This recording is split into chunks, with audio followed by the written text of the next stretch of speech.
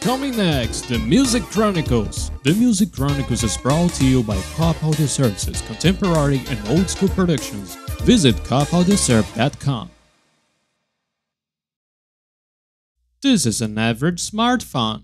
A few decades ago, could you believe that this little device would allow you to produce a professional song to upload in platforms like Spotify, Deezer, and YouTube Music? Frankly, technology has come a long way since their humble beginnings.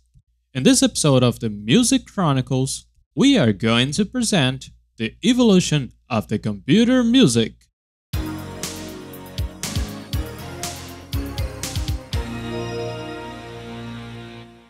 Welcome to the Music Chronicles, I'm Leo Goulart. Today we have so many alternatives of electronic resources that sometimes we take some features for granted.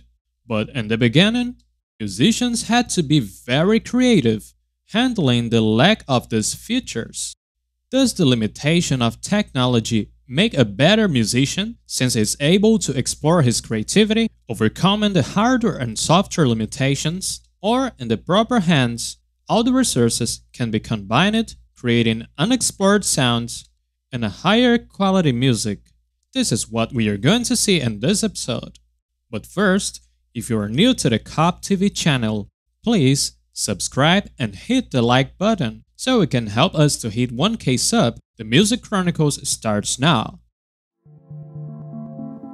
Computer music has come a long way since its humble beginnings. Before the first computer music program in the 1950s, music was restricted to only one method of production, the classical method: a man, an idea, and limited resources. This way, music was produced and performed using traditional instruments such as strings, percussion, wind, keyboards, and ethnic instruments. Composers would write music scores by hand, and musicians would play the music live or record it using analog recording devices. Sometimes, musicians had to overcome their skills in order to compensate for the lack of resources.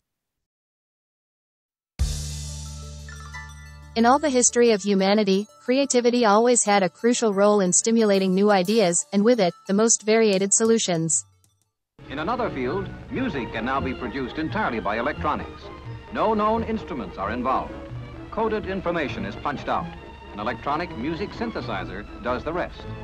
This is music with a strictly electronic beat.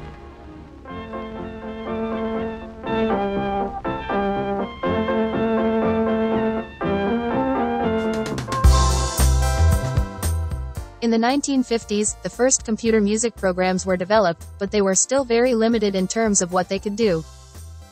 However, nothing stands before creativity. In the 1960s, a new sensation was about to emerge, changing once and for all the scenario of music production through electronic devices. In the 1960s, electronic synthesizers were developed, allowing musicians to create new sounds and experiment with different sonic possibilities. It was a tendency that came to stay. After the evolution of microchips in the 1970s, synthesizers had a notorious evolution. In addition to that fact, they became more popular, which made a perfect bridge for the radical evolution of computer music in the next decade.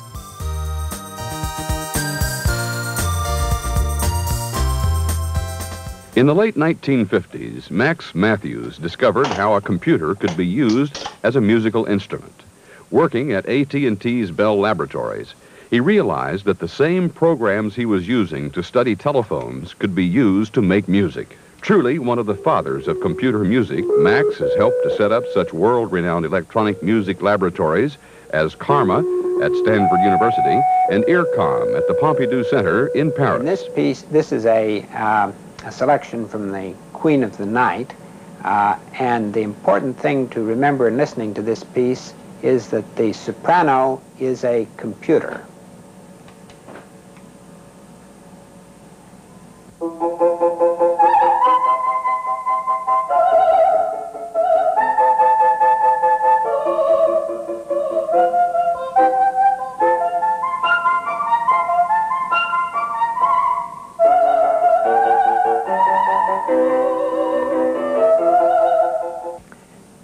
That piece was synthesized in 1982 at IRCAM by Xavier Rodet, And you can see how far computer music has come in 20 years in terms of how much better the sounds are and how much more interesting things like human voices we can now synthesize on the computer. In the 1980s, the rise of personal computers and digital audio workstations, DAWs, made it easier for musicians to create and manipulate music on their own. Computer music was massively associated with video games. A console like the Nintendo Entertainment System or Famicom, Family Computer, released in 1983 is easily the first image to emerge in most people's heads mentioning computer music. 1983 was also an important year because, from that year on, machines started being able to communicate among themselves. It was the emerging MIDI technology. The music interface for digital instruments made synthesizers and computer work together.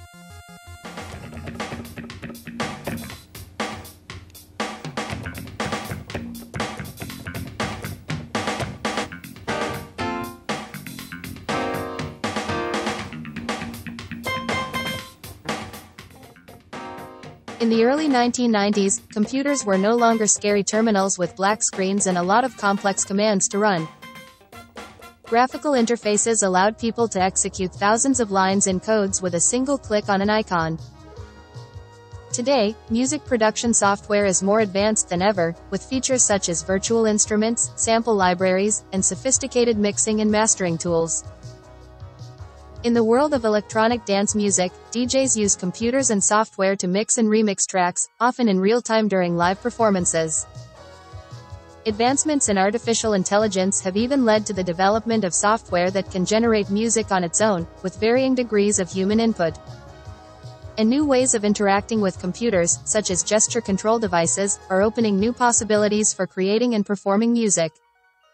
As technology continues to evolve, we can expect even more exciting developments in the world of computer music. Thanks for watching.